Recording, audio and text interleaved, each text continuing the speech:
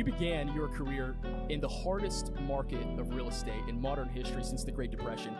What advice do you have for realtors out there right now who think it's a tough market, even though it's really just a low inventory market, but it's nothing like it was in 08?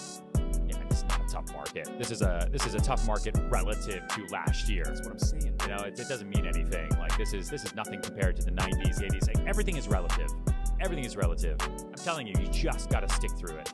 Just stick through it, ride out the wave. And if you take the time you have now, the way I look at it is, you know, life just gave us a gift, which is less inventory to sell. You have more time. Yes. Because when the market's firing, you have no time to focus on the business.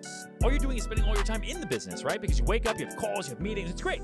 When it rains, grab your fucking buckets, okay? But when it's not raining, what do? You go and garden. You get everything ready for when the rain is going to fall.